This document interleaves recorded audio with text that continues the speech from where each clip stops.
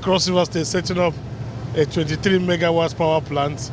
I'm excited because for the first time we're evacuating power to the public. My office has steady lights today.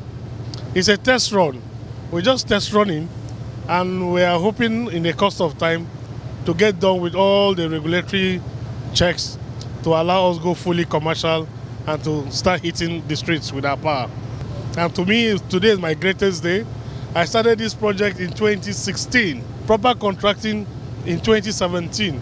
And so today, 2019, power has been evacuated full swing.